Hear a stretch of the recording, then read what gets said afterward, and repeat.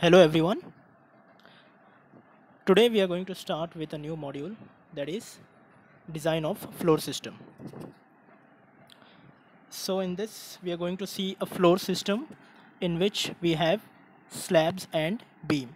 So basically we are going to design the slab and the beam. So in TRCS we have already done this. We know how to design a slab, a one-way slab and a two-way slab, and we also know how to design a beam. So the only difference is in this module we are going to design the slab and the beam together in one problem. So I hope that is clear. So the prerequisites for this you already know, we have done in TRCS. So let us start with the problem. Let us go through the question. For the plan shown in the figure, the slabs are subjected to a live load of 3 kN per meter square. Floor finish is 1 kN per meter square. External beams carry 230 mm thick brick wall of height 3.2 meters, while the internal beams carry 115 mm thick brick wall of height 3.2 meters. Design the slab S1, you can see here. So I'll just point out with the help of the pointer, if you can see on the screen. So this slab S1 and S1 we have to design. The beams B2 and B3. So this is B2 and this is B3, and the beam B4. So on the extreme left you can see this is beam B4. So we have to design the slab S1, okay, and beam B2, B3 and B4. So the data which is given to us is the floor plan is given, the dimensions are given to us of the slab, the loading is given to us. So live load is 3, floor finish is 1, and the wall thickness is 230 for external, and it is 115 mm for internal, and the height of the wall is 3.2 meters. So I hope the data is clear to you. So let us start with the solution. And the grade of concrete is M20 and steel is Fe415. So this is the plan which is already given to you in the question. The dimensions are, so I have written here for slab S1, the dimension is 3 by 3.5. Okay, so LX is the shorter span, so which is 3 meters, and LY is the longer span. So that is 3 point, for S1 it is 3.5 meters. So first we'll find out the short span and the long span coefficient for the slab. So in two-way design, so in TRCS we had done an isolated two-way slab. Okay, so only a single slab, but here it is a continuous two-way slab. So for a continuous two-way slab, we have a table in the IS code from which we can get the coefficients to design the two-way slab. So I've mentioned the reference of the IS code wherever I have used, so you can go through the IS code from that reference. So the first step is to find out the bending moment coefficients. So we have slab S1 and S2. So for S1, Ly by Lx is 3.5 and Lx is 3. So it comes out to be 1.167. And similarly for S2, your Ly is 4 and Lx is 3.5. So Ly by Lx is 1.14. So now to understand this case and the short span and the long span coefficient, so I've just included this IS table number 26 from IS 456 2000. So this is given in page 91. So let us just refer this table to understand the short span and the long span coefficients. So how to take these coefficients? So first you have to find out the ratio Ly by Lx, and then case, how to decide the case. So if you see the plan, so total there are 9 cases. So first is the interior panel. So interior panel is nothing but the slab which is having continuity from all the sides. So basically an interior slab is nothing but your interior panel. So now if we see here S1 and S2, so if you consider S1, so you have continuity for S1. Okay, so just pay attention here on my pointer. So you have continuity for S1, but if you see this slab S1, so it is discontinuous from two adjacent edges, this and this. Similarly S1 is discontinuous from two adjacent edges. So we have different cases here. So one short edge is continuous, one long edge is discontinuous, two adjacent edges discontinuous, two short edges discontinuous, two long edges discontinuous, three edges discontinuous, three edges discontinuous, okay, one long edge continuous, one short edge continuous, and four edges discontinuous. So these cases I have already taken in the lecture in TRCS, so I'm still explaining you in brief here how to understand the case. So the case which we are dealing with, so in this you can see these are the two adjacent sides for S1 and they are discontinuous, only this side, okay, this side is continuous with S2 slab. I hope you understood this. So our case becomes 4, okay, two adjacent edges discontinuous. So that is how this case 4 has come. Now alpha x, the short span coefficient, here you can see short span coefficient alpha x and long span coefficient alpha y. So alpha x is again divided, or it is based on the values of Ly by Lx. So Ly by Lx also we have. So Ly by Lx for S1 is 1.167. So here we will see the ratio 1.1 and we have 1.2. So it is in between 1.1 and 1.2. So hence we have to interpolate. We will have to interpolate at 1.167 to get these coefficients. So we have two coefficients: negative moment at the continuous edge and positive moment at the midspan. Okay. So here I've just underlined below 1.2 and 1.1. Can you see my pointer 1.1 and 1.2? So if you interpolate between 0.053 and 0.06, you will get for 1.167 as 0.057. And similarly for alpha x is nothing but your positive bending moment at the midspan. So 0.05, 0.04 it is for 1.1. So for 1.16 it will be definitely more than that. So it is 0.043. So you can calculate by just interpolating the values. This is 0.0. Now coming to long span coefficient alpha y. So alpha y is same for all the ratios, okay, so this value remains the same. So alpha y for case 4 is 0.047 negative bending moment, so minus I have written 0.047 is negative bending moment, and for positive it is 0.035. Here you can see my pointer 0.035. So for positive, that is alpha y is 0.035. So similarly find out for S2. S2 is again it is in case 4 two adjacent edges discontinuous, and this for alpha x it is 0.055. Since it is 1.14, slightly less than this, so it is again, if you interpolate, it comes out to be 0.055, and alpha positive at the midspan it is 0.042. So I hope this table is very much clear to you. It is in IS page 91, table 26. So now we got the coefficients. So I've just written the coefficients here. Okay, so you can just go through it. So now the first step is to design of the slab. So first we will find out the depth of the slab. So the depth of the slab we will find out by the deflection criteria, that is your span by depth ratio. So from that we get the depth formula as L effective upon 26 MFT. So this you can find it in page 37 clause 23.2.1. For continuous slab, this L effective upon it is 26 MFT. For simply supported it is 20 MFT, and for cantilever slab it is 7 MFT. So L effective is the shorter span which we are taking, Lx.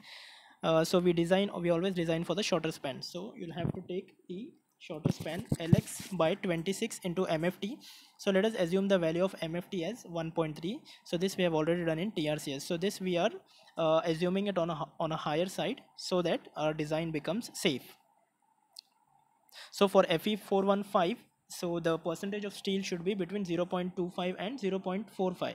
So on the basis of that we have selected MFT. So if you see MFT for 1.3 value, the percentage will be 0.4 percentage. I hope that is clear now. So the effective depth we get as 88.75 mm. So now let us consider a suitable effective cover of 25 mm. So therefore the overall depth will be 88.75 plus 25, it is 113.75 mm. So therefore provide overall depth as 125 mm and effective depth as 100 mm. So 125 minus 25 is nothing but 100. So the first step we got the depth of the slab. So the next step is to calculate the loads. So first we will find out the self weight of the slab. Self weight of the slab is given by your depth into density. So depth is 125 mm into density it is 3.125 kilonewton per meter square. So we are designing the slab for per meter width. So if you multiply that by 1, so you will get it as in kilonewton per meter. Similarly live load is given as 3 kilonewton per meter square in the question, floor finish is 1. So therefore total load is 7.125. So for per meter width, if you multiply by 1, it will be 7.125 kilonewton per meter. And factored load means if you multiply this with 1.5, you will get the value as 10.6875. This is the factored load, WU. So we got the loads on the slab. Now the the third step is to find out the bending moment and shear force. So how to find out the bending moment and shear force? So remember one thing, there is a note. While calculating the negative bending moments at the supports, the greater of the two coefficients at that point should be considered. Okay, so this is applicable only to the negative bending moment coefficients. So whenever the negative bending at the junction, you will find two bending moment coefficients. Okay, so in that case you will consider the higher bending moment. So here we can see for the negative minus alpha x, this will remain the same, right, for both. Only this is the issue. So minus alpha x, it is 0.057, so that is the higher one. So obviously we are designing the slab S1, so we will take minus alpha x as 0.057. So in case this value is more than uh, S1, so you will take the higher value. But in our case, the value of S1 is higher, so we will take 0.057 only. So now short span bending moments minus mx is, so this is given in again in your IS code. I'll just see. Can you see my pointer? So the bending moments is given by alpha x into w into lx square. So that's what we are using, alpha x into w into lx square. So alpha x is for negative bending moment 0.057 into WU total 10.6 into L effective is 3. So similarly positive bending moment, we'll find out alpha x into W. Positive bending moment coefficient is, just check, let us check, positive bending moment coefficient is 0.043. Okay, for S1. We are designing S1. Okay. So 0.043 into again W into Lx square will give you 4.136 kilonewton meter. So now let us find out the bending moment in the long span. So long span bending moment, again there will be negative and positive. So it is for long span the values are same, that is 0.047 and 0.035. So 0.047 for negative coefficient, again the same formula W into Lx square. So you get the values 4.52 and 3.36. So basically now we got bending moments at 4 points, that is for the short span and for the long span. Again for short span we got positive and negative, and long span again for positive and negative. Now let us find out the shear force. So for two-way slab, remember the maximum shear force is given by the formula W into L effective, Lx effective by 3. Okay, so this is the formula to find out the shear force in case of two-way slab. So W, you have the value Lx effective is 3 upon 3, that will give you 10.6875 kilonewton. Okay, so this is the formula for two-way slab. So we got the bending moment and shear force. So now we can actually design the section. So first we will check the depth of the slab, that is nothing but check for flexure. So check for flexure, you know the formula. So MR of a singly reinforced balance section is given by 0.138 FCK BD square. Okay, so that is used here, and we have just checked the depth. So 0.13 FCK BD square, so you find out D, it comes out to be 44.51, which is less than the actual D provided, that is 100 mm, so hence it is safe. So now let us go to the next step to find out the reinforcement. So calculation of main reinforcement. So now we will do it in a tabular form so that it becomes convenient for us to solve the problem. So first we'll make a table of the description, then short span moment and long span. Again short span is divided into moment at the support and at the mid span. So we will find out the reinforcement at the support and at the mid span separately. Again for long span we'll find out the reinforcement at the support and at the mid span. So I hope this is clear. So now first thing is we will find out the moments at these locations. So we will just write the moments. So mu in kilonewton meter at the support for the short span. So what is the value at the support for the short span? It is 5.48. So that's what I've written. And for the long span it is 4.136. You can see my pointer, 4.136. Long span at the support, that is negative, it is 4.52. This is 4.52, and positive, that is at the mid span, it is 3.36. This is 3.36. I hope the bending moment is clear. Now the second step is to find out the AST required. So how will you find out AST required? The same old formula which we use, 0.5 FCK BD upon Fy into 1 minus under root 1 minus 4.6 mu upon FCK BD square. So I have just written in short form, so I know you know the formula.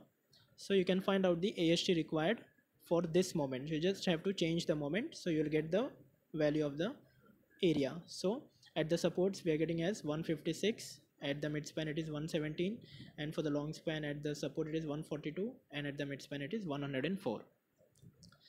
So now let us find out the AST minimum. So AST minimum is given by 0.12% BD for Fe415 steel. Okay, so whatever area we will find out, we have to check with the minimum steel. So the minimum steel comes out to be 150 for all the supports and the midspan. Okay, so we have found out the AST minimum, that is coming out to be 150 mm square. So now remember this I have shown here. So let us consider a clear cover of 20 and main bar as 10 mm. So since this is a two-way slab, so you have steel in both the directions, and both is nothing but your main steel. So your effective depth will be dx and dy. So there will be two effective depths in this case, and we will see the significance of this in the steps ahead. So dx I have just found out. So this is the cross section. So this is the main bar, that is of 10 mm, and this is along the longer side I have selected diameter of 8 mm. So now you can see dx is nothing but from the top fiber to the center of the main bar. So it is 125 minus 20 is the clear cover minus 10 by 2. So dx is nothing but 100 mm. Similarly, if you find out dy is 125 minus 20 is the clear cover, 10 is the diameter of the in the short direction, and 8 is the diameter in the long direction. So that is 8 by 2, so that comes out to be 91. So you have your dx value as 100 and dy value as 91. I hope this is clear with the figure. So we got AST minimum. Now spacing required is area of 1 bar upon total AST into 1000.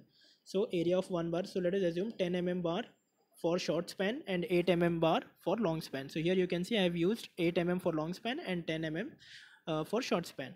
So spacing required, you know the formula, AST of area of 1 bar upon AST required, that is 156 into 1000. So you will get 10 torr at 500. Okay, so for the midspan it is 10 torr at 523, and if you find out for the long span by taking 8 mm diameter, so it is 8 torr at 335, and this is 8 torr at 335.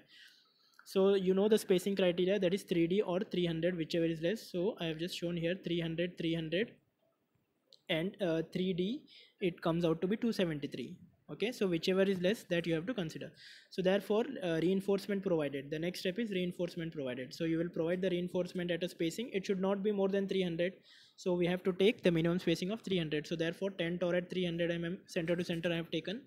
Similarly here 10 torr at 300 I have taken, and here I have taken as 8 torr at 250.